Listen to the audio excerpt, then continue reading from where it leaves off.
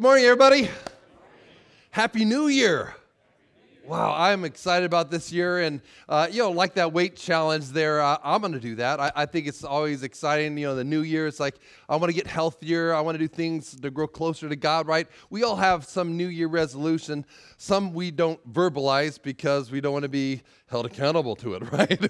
But we're hoping maybe this next year I'm going to maybe get a little bit healthier. Right? Or maybe this next year, I'm going to get closer to God and closer to others the way God wants me to. And at least inside, we're thinking that, right?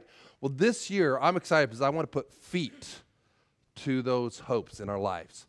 Because I really believe this next year could be our greatest year yet as a church and our greatest year as a person of God.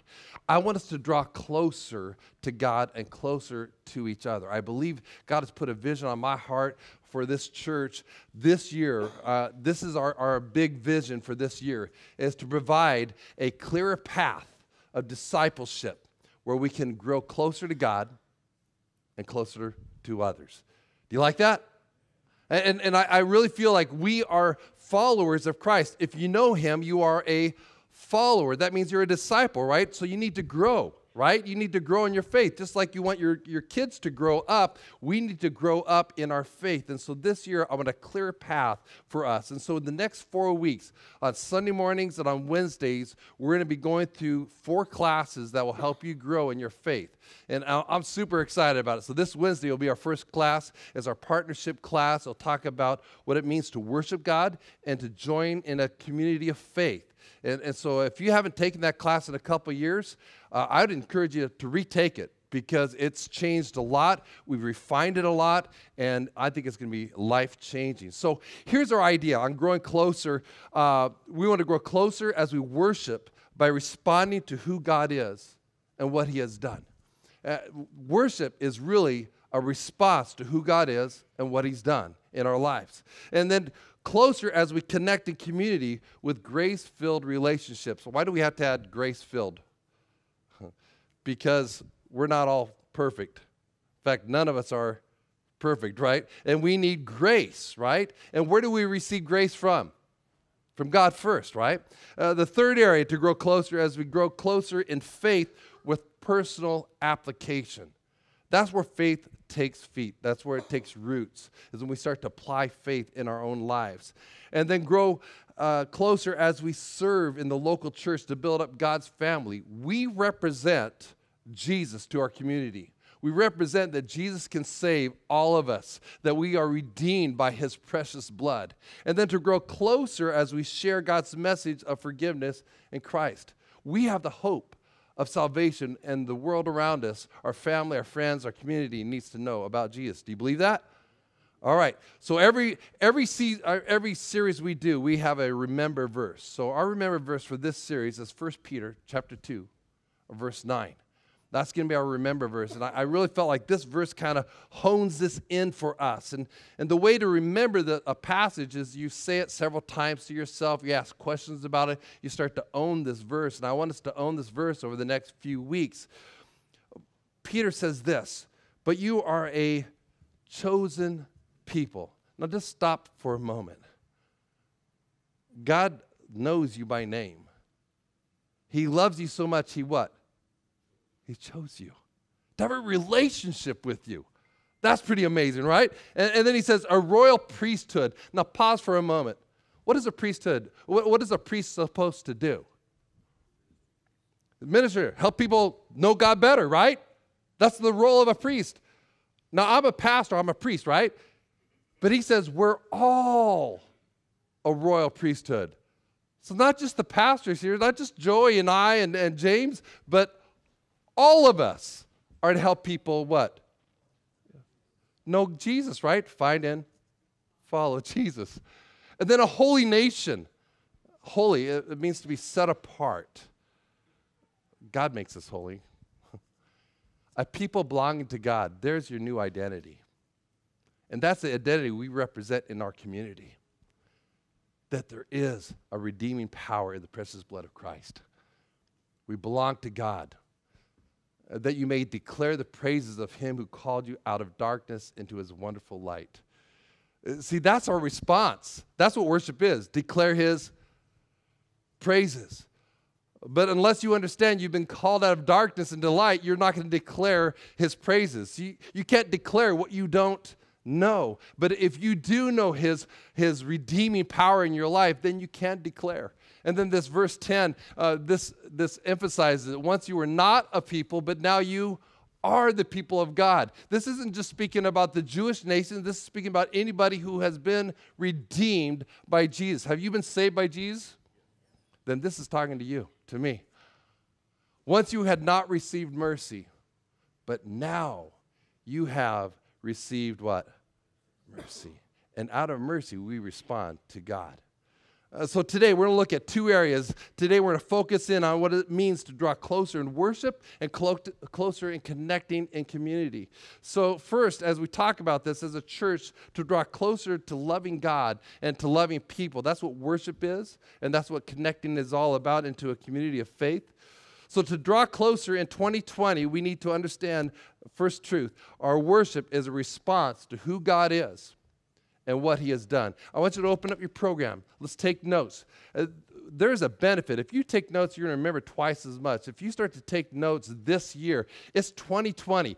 Take advantage of this year. We're going to go through 2 books of the Bible this year. We're going to go through the book of Colossians. It's going to be a great understanding of the depth of who God is in our life and to understand his holiness and his grace and mercy in our lives. It's going to be fantastic. Then we're going to go through the book of James and how to apply God's word in our everyday life. It's going to be fantastic. If you take notes, you're going to have that as a resource for your life. So I encourage you, take notes today. So to draw closer to God, our worship is a response to who God is and what he has done. I first started to write this message, and I started to use Psalm 119 and Psalm 150 to explain, what our response of worship is, what it means to shout for joy, what it is to sing, what it is to kneel. But you know what? I don't need to give you that. You know why? You know how to worship. You all know how to worship. Anybody have a favorite sports team? Anybody have a favorite sports team? Okay, anybody have a favorite football team? Come on, football's coming up, right? Super Bowl. What if your team was in the Super Bowl this year? How excited would you be? See, I don't need to tell you how to worship, how to get excited, because what? You're excited. You're responding to your team, right?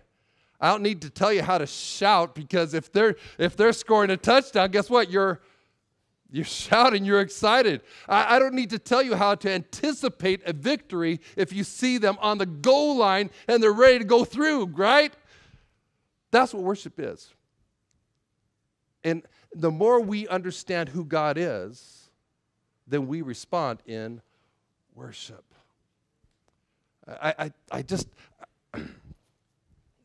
I think as a people of God, if we could understand this better this year, it would be life-changing. But sometimes we come into church and it's like, I just missed a few songs, no big deal. And it's like, it's a big deal. Because our God is deserving of praise and worship. And the more I know God, the more I will respond in worship. So Jesus says this. He's asked this question several times in the Gospels. What's the most important command? If you could sum it up, Jesus, if you could say what's the most important command in all of the Old Testament, what is absolutely at the top of the list? And sometimes they try to trick him, and some people are just asking, just honestly, a rich young ruler was asking, honestly, what is it? How do I make sure that I'm right with God? And here, even the religious leaders, they're asking, but they're kind of trapping him. And what is the most important thing? And Jesus says the most important thing is this. You must love the Lord your God with all your heart, with all your soul, with all your mind. This is the first and greatest commandment. With all your heart, with all your passion. That's what worship is. That's what worship is. With your soul, with your whole being, with your strength, everything. That's what worship is. To love God with your mind, intellectually. You focus in on who God is. That's what worship is, responding to God. I thought this passage here in Isaiah would be a great, just a glimpse of who God is, what inspires us to respond in worship. Isaiah, we read the passage in Isaiah 9:6 this last Christmas season, as Isaiah prophesied who the Messiah would be. He would be God in flesh, God with us, right? The mighty God, almighty God. Well, Isaiah has a vision of heaven, just a glimpse. Imagine just seeing a glimpse of heaven. It says, in the year that King Uzziah died, I saw the Lord seated on a throne, high and exalted, and the train of his robe filled the temple. Not just average, but high and exalted.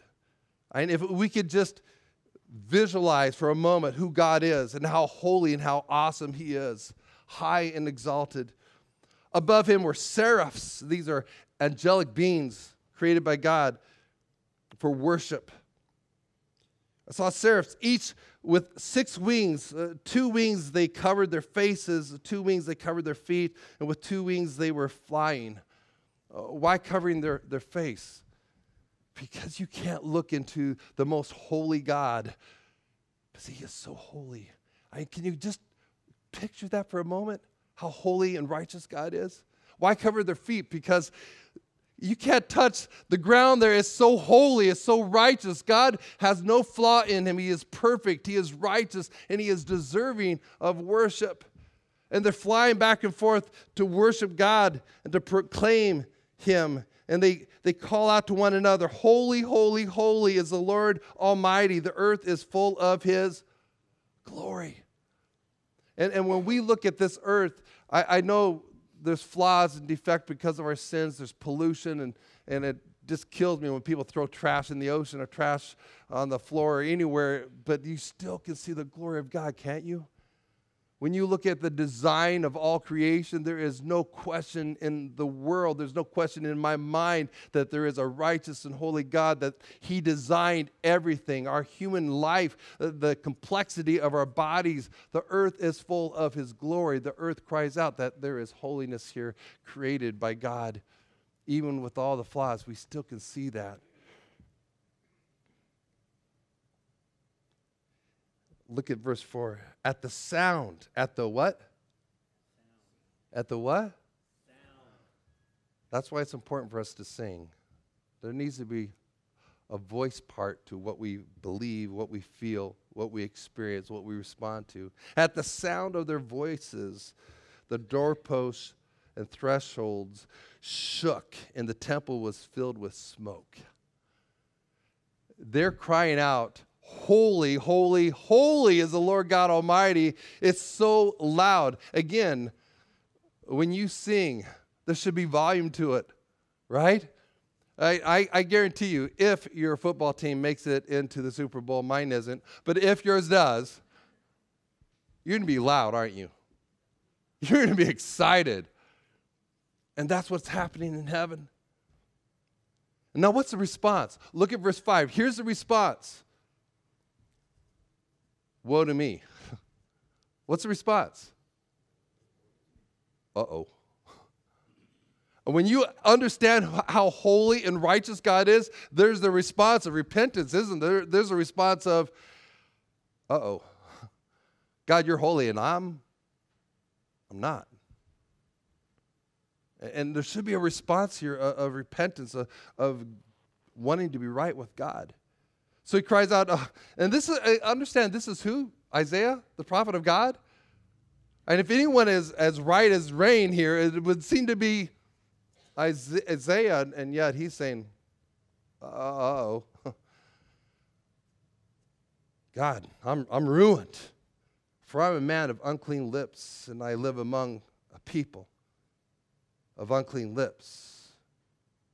Yet my eyes have seen the King, the Lord Almighty.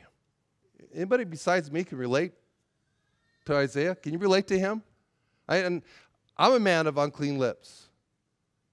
Can you admit that? And again, I think our worship is powerful when we're honest, when we're real before God. I think when people walk in here, if they see there is genuine, real response to how holy and righteous and awesome God is, it's attractive.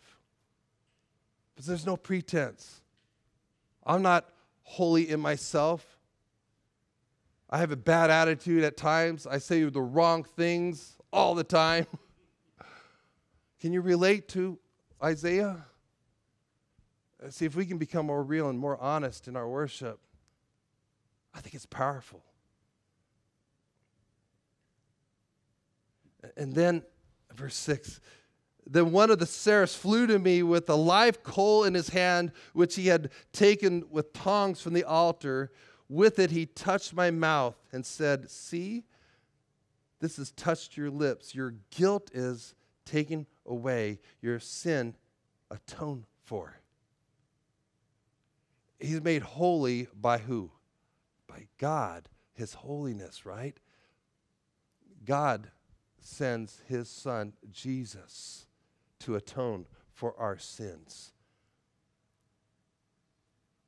He takes our sins, our shame, and our guilt. He goes to the cross. He is our substitute, and he atones for our sins by what? Dying for our sins. Now look at this verse again. He says, your guilt is what? Your guilt is what? Some of you need to hear yourself say that, so please, everyone say this with me. Your guilt is what? Taken away. Do you believe that? Do you believe that? Because some of us are still trying to beat ourselves up. And yet, Jesus paid for it. Am I going to say, Jesus, you didn't do a good enough job on the cross? It wasn't enough for me. I need to accept that my guilt has been taken away. It's been paid for in full. And then my response is worship. And then my response is, look what Isaiah says. Then I heard the voice of the Lord saying, whom shall I send, and who will go for us? And I said, here am I. Send me. And that's how the church works, isn't it? Because once you have experienced God's holiness, once you've experienced him atoning for your sins, paying for your sins, my hand's up. My hand's up. But Isaiah, you don't know how much this is going to cost you. My sins have been paid for. I no longer have to pay for my guilt. My hand's up. Send me. Isn't that how the church works? If we worked on just, hey, you're obligated to serve, that doesn't work. But if you've been redeemed, if your sins have been paid for, if your life has been changed, guess what? My hand's up. You don't know how long it's going to take. I don't care. Are you kidding me? I've seen angelic beings flying around the throne of God. My hand's up. My sins have been paid for. My hand's up. God, send me. I want to serve you. I want to make a difference in my community because we are redeemed people. Our sins have been paid for. When we respond in worship, it's life-changing. Amen? So our first truth is this. I'm so excited here. To draw closer to God in 2020, our worship is a response to who God is and what he has done. Our second truth this morning is our worship either affirms or contradicts the message about God, our message about God. Our worship either affirms or contradicts. And if you look at Romans 1, when things go sideways and they stop worshiping the Almighty God, people don't stop worshiping, do they? In fact, it says they just start worshiping the created things rather than the Creator.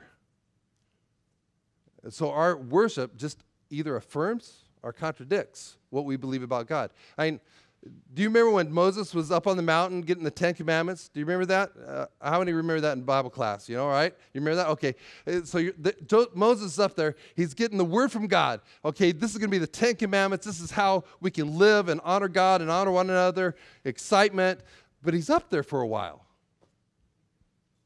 So what do the people do? Do they stop worshiping? Do you know what they did? You know what they did? Tell your neighbor. What do they do? What do they do? They worship a golden calf. What? They make a golden what? Like, what? So do they stop worshiping? We are designed to worship. We're hardwired to worship. So we're either going to worship the Almighty God or we're going to worship something else. And they start worshiping a golden calf. Moses comes down with the 10 Commandments, God's word for us, how to honor him and how to honor one another. And instead, they got tired of waiting, and then they worship something else. Our worship either affirms or contradicts our message about who God is. Hebrews 10:23 says, "Let us hold unswervingly to the hope we profess, for he who promised is" what? So let's don't move to the left or to the right. Let's hold confidently to one hope, the hope that is in Jesus Christ. And let us consider how we may spur one another on towards love and good deeds. Let's encourage each other. That's why our connecting in community, that's why we've opened up a little bit more time and space for us to fellowship, because this is important. How we worship God is either going to affirm or contradict what we really believe about who our God is. And if people come here and see us connecting in love and grace and mercy, they're going to know God lives here. They're going to know that God's alive here, that God is important in our lives. Verse 25, it says, "Let us not give up meeting together as some do, are in the habit of doing, but let us encourage one another, all the more as you see the day approaching." There's an encouragement that we need from each other. Hebrews 13:15, it says, "Through Jesus, therefore, let us continually offer to God a sacrifice of praise, the fruit of lips that confess his name." Sometimes worship is easy, and things are going great. You know, the girl of your dreams you asked, and she said, yes. Yeah, easy to worship. And sometimes it's not going great. Sometimes life is a mess. Amen? And then it really is a sacrifice of what? Praise. A sacrifice of praise. But I can look at Jesus and go, Jesus, right now, life isn't easy. Life isn't going smoothly. Life is hard. But Jesus, you're worthy of giving praise. Because my guilt has been taken away. My sins have been paid for. You know how hard it is to live in this earth because, Jesus, you did it yourself, yet without sin. And we offer up a sacrifice of praise. And do not forget to do good and to share with others, for with such sacrifice, God is pleased. I can be honest with you. There are times I get here on Sunday morning and it's easy to worship. And there are times I get here on Sunday morning and it's not. Because life isn't good, easy, or comfortable. But I worship. Why? Because it's a sacrifice of praise. All worship involves sacrifice. All worship involves sacrifice. And as we give to God, as we sing praises to God, as we serve God, that's all acts of worship. That's all responding to who God is. So our first truth is, to draw closer in 2020, we need to understand our worship is a response to who God is and what he has done. Our second truth is, to draw closer in 2020, we need to understand our worship either affirms or contradicts our message about God.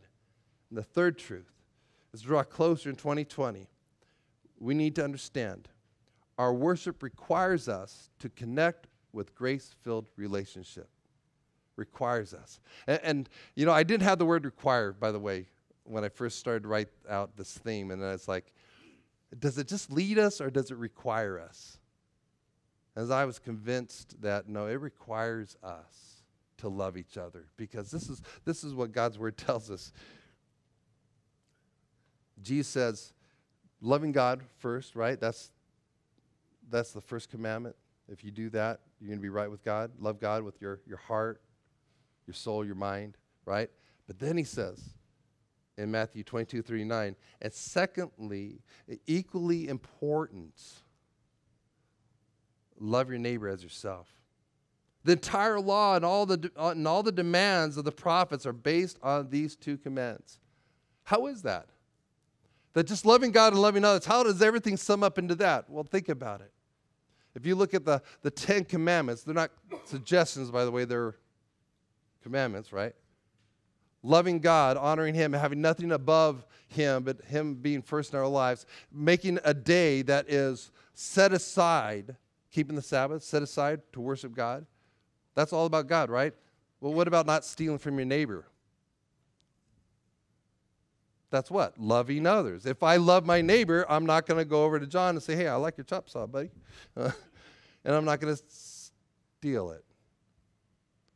Not coveting your neighbor's wife. Why? Because I love my neighbor. So all the laws are really summed up into two things. Loving God, which is worship, and loving others, which is connecting in community, right? And so it's not a suggestion. It doesn't just lead us, but it is a requirement if we're going to be followers of Jesus. In 1 John, he describes it this way. We love because He loved us first, right? He first loved us. If anyone says, I love God, yet hates his brother, he is a liar. Ouch. But you can't say you love God yet, that you can't see, and yet the person right across from you, you're saying, I don't love you. See, you don't have to like me, but you have to what? You have to what? That was hard for you to say? Hey, I don't have to like you either. But I have to what? I have to love you.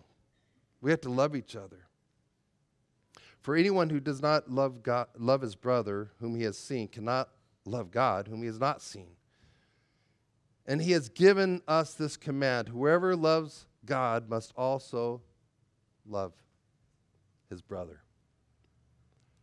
So it's a requirement. That's why we want to create space here on Sunday mornings. We know life is busy. We know for many families, this is about the only time that you can set aside for God, because your week is just absolutely crazy. So we wanted to create more space and more time, and that's why we've meeting a little earlier, and thank you for showing up, And that's why at outside you'll see that it's more creative, family-friendly, and we want you to enjoy a cup of coffee, want you to have some donut holes with your kids, and I'm going to encourage you to ask one question over the next couple of weeks. Just one question. When you meet somebody and you introduce yourself, after you talk to them for a little bit, I want you to ask this question. How can I pray for you this week? How can I pray for you this week? It's a simple question. Easy to remember, isn't it? How many could use more prayer this week? Anybody? Right?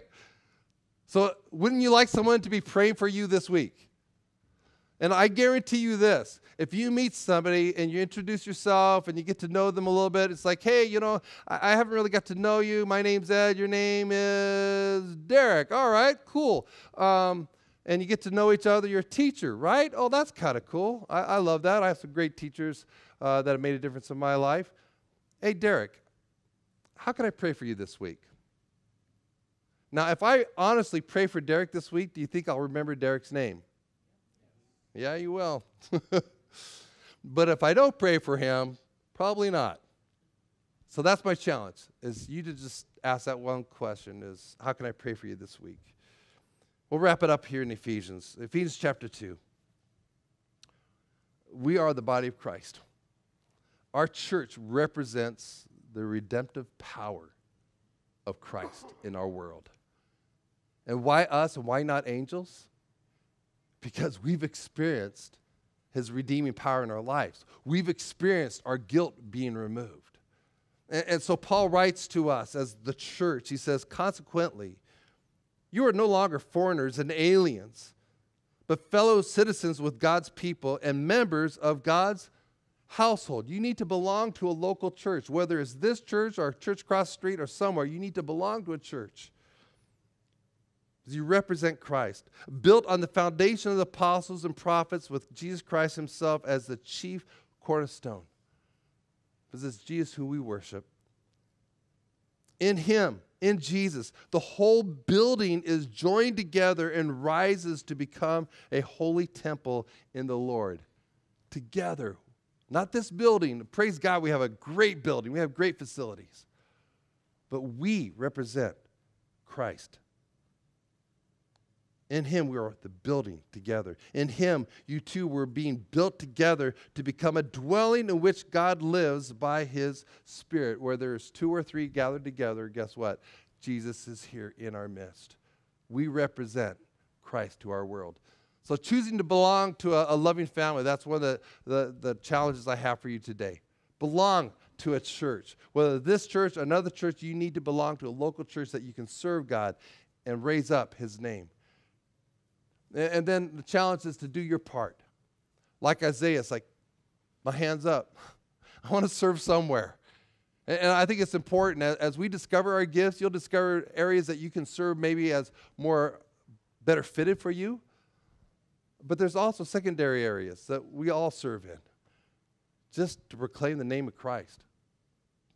There were groups meeting as early as 7 o'clock this morning so that you could experience worship at 9:15. Because we're dedicated to raising up the name of Christ here. And then choosing to share the message of hope. Have you experienced your sins being forgiven? Yes or no?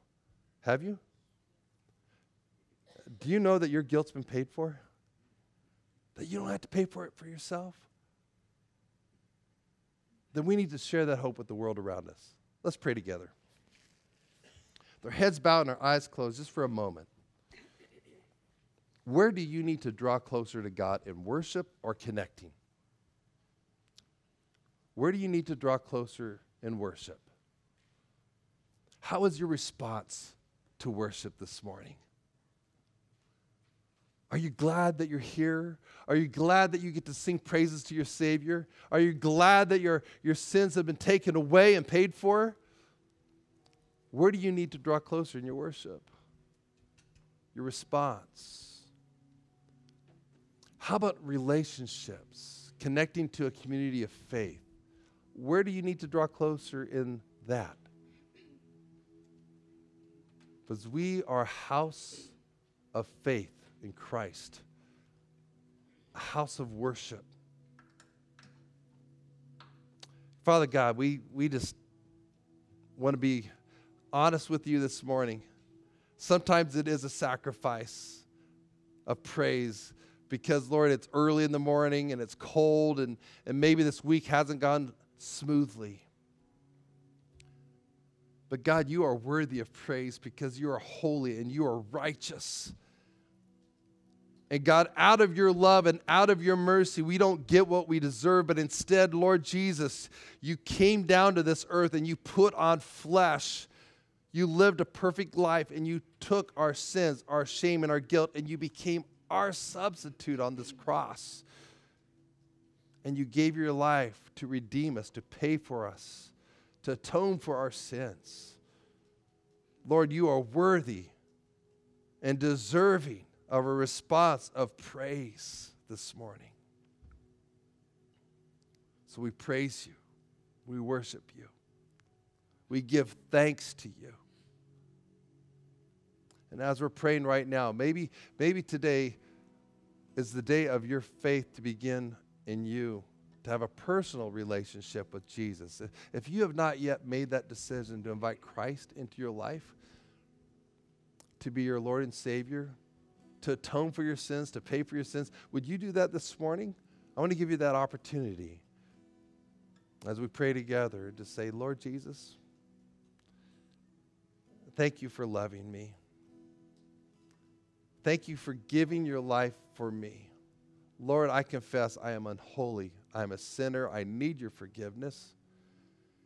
And Jesus, I understand that you love me so much that you went to the cross. You died in my place to pay for my sins, and on the third day you rose again. Today I confess you as my Lord, my Savior, my God.